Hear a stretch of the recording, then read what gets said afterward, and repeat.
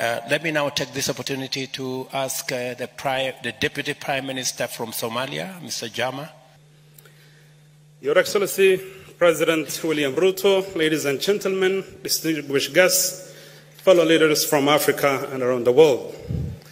On behalf of the President of Somalia, Dr. Hassan Sheikh Mohamud, and the people of Somalia, I would like to express our heartfelt thanks to the President of Kenya for convening this very timely inaugural African Climate Summit.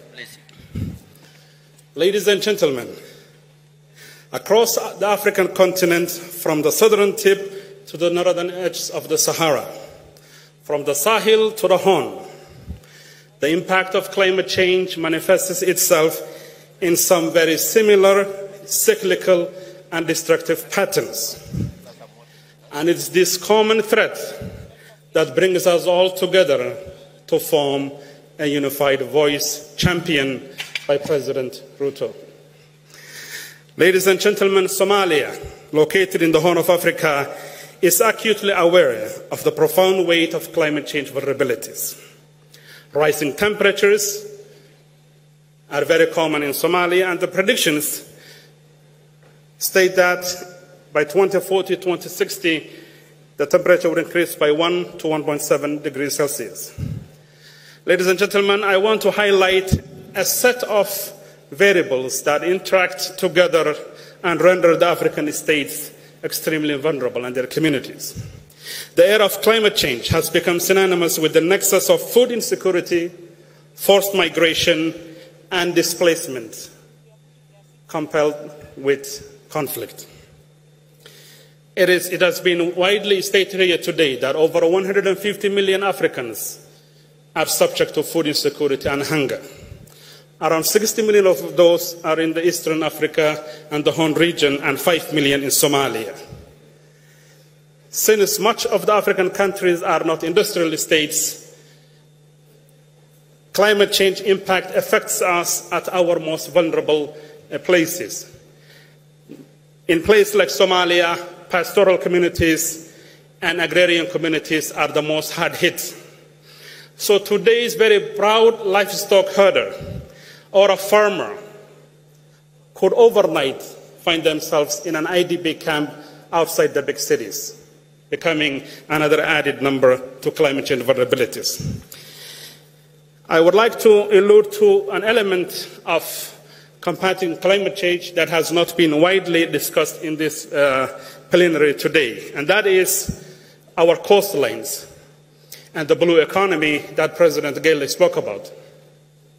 Somalia has the longest coastline in the mainland continent, but overall in Africa, our blue economy is underperforming, and rising water levels, extinction of coral reefs and mangroves, and biodiversity is an imminent threat. For the ocean gives us more than 50% of the oxygen that we consume.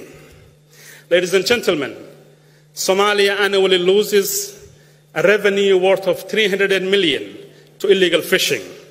And I think investment in the sector will allow us to enhance our potential to cope with climate change. Ladies and gentlemen, the final question I would like to raise is how well are the African states and societies situated to combat climate change? I think that point has been very well articulated by the previous speakers. The African states have a unique set of challenges that puts them in a precarious situation.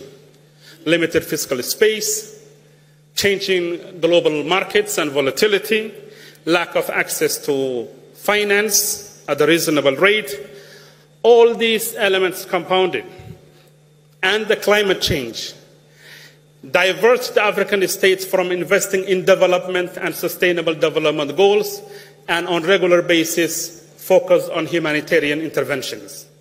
Such an approach should be abandoned, and we must look for more meaningful engagement.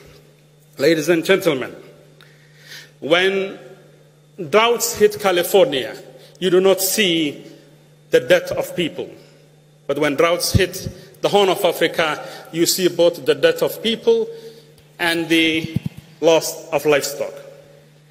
So climate change affects Africa in some very profound and immediate ways.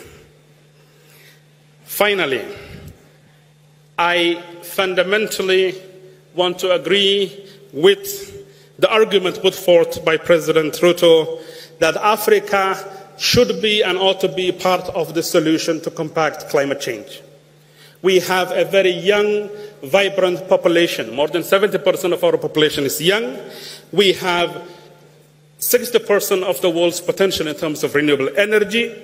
We have the greatest potential for agriculture and livestock. And instead of the world feeding us, Africa has the potential to feed the world. But for that to happen, there needs to be justice and reform in the global financial institution. If we cannot access finances at a reasonable rate, a rate equal to others, then for us bringing about a transformation would be an elusive goal. I'll give you the final example of where Somalia stands today. We are fighting a war against Al-Shabaab, Mr. President. That's why our president could not be here. He is in the front lines. We are finalizing a debt relief HIPC initiative that took us almost a decade, serious fiscal limitations. After we complete the fight against Al-Shabaab and we finish our debt relief program, we will find ourselves in a very interesting situation. Do we go for concessional loans to invest in infrastructure, in human capital, in sustainable development goals, or do we deal with the droughts? We almost averted a famine a year ago.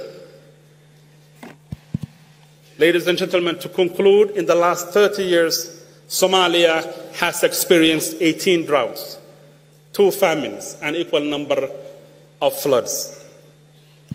In order for us to develop the resilience and the mechanisms to cope with those things and empower our resilient citizens, we ask for international financial institutions to be reformed, adaptation programs to be increased, and Africans should have a common voice so that we can take it to the next scope. Thank you very much. Thank you very much, Deputy Prime Minister. And I want to confirm as a neighbor the whereabouts of the President of Somalia and give him our regards.